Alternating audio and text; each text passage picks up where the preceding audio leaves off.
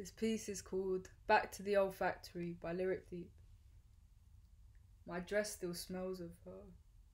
A punching, pithy, fruitful odour, swirling with fresh, floral, enveloping tidal waves, perfuming powerful, potent puffs of lovely sweetness that cradle me when I wear it.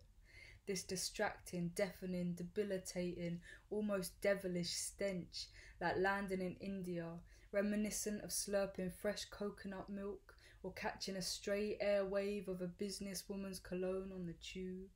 This sweet, sensational, sexy, soft, swarming scent that makes people ask me, what perfume are you wearing? While I'm wearing her. Dangerously delicate and disgustingly delightful, a real treat for the olfactory senses, is what I wish it was. Instead, it's oniony, milky, stale, rotten, rancid, ridiculously ravenous in rankness, rabidly ravished by revolting, sweaty, stinking rings of seeped out body odour. Brutal boxing, brutish bangs and pops waft up even after it's freshly washed, belligerent to my senses, to everyone's senses.